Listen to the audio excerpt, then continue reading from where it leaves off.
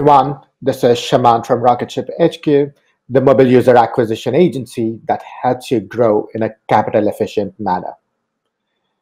We've spoken quite a bit in the past about how indie developers can get started with mobile user acquisition.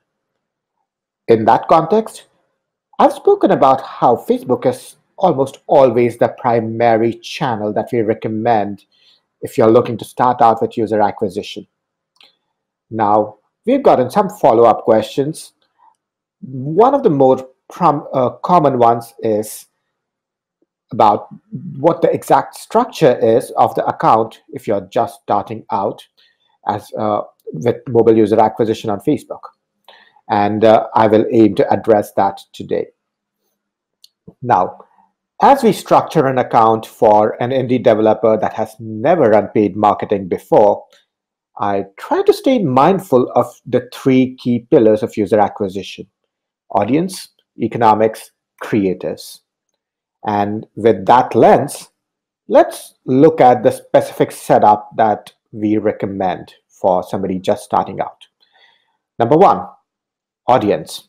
Now, if you have some organic usage, engagement, or purchases, we almost always recommend setting up your first ad set so as to target 1% lookalikes of your existing purchases or engagers or people who complete some deeper funnel event. Now, if you do not have any purchaser data or engager data just because you're so new, we typically recommend starting with interest targeting, and as soon as you have about 100 to 200 deeper funnel events, switching to a 1% lookalike. Again, I typically recommend, especially if you have very small budgets, 2,500 to 5,000 a month, starting with one or a maximum of two ad sets, just so you're not spreading your budgets too thin. The second big dimension of user acquisition, economics or bidding. Again, our approach here is very analogous to our approach to structuring audiences, which is if we have purchaser data or deeper funnel event data, then we almost always optimize for purchases or deeper funnel events. If these are not available, we optimize for installs and switch to deeper funnel events as soon as we have about 100 to 200 events. The third key dimension, creatives. Again, this can be challenging for a lot of indie developers because if you've never made ads before, where do you begin? Fortunately, you have comparable and competitive creatives available for review in the Facebook ads library. It's hard for me to imagine a time when you couldn't access your competitors' creatives, and now you can. Just Google for Facebook ads library and you should be able to find competitor creatives out there.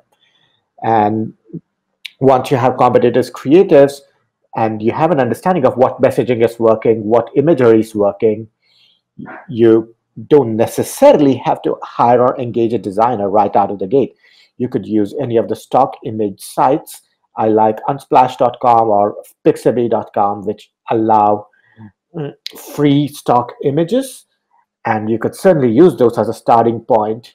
And as you gather learnings, as you get a couple of purchases under your belt, you can look at engaging freelance designers from websites like upwork.com. And so you can have more customized creators. So those are the key first steps you need to take to get started with mobile user acquisition on Facebook and in structuring your first Facebook ads and structuring your first Facebook account. These aren't necessarily rocket science, but given the plethora of bells and whistles available in the Facebook interface, oftentimes it's important to be very, very cognizant of the few critical pieces that matter to you and that can make a difference. I hope this was helpful.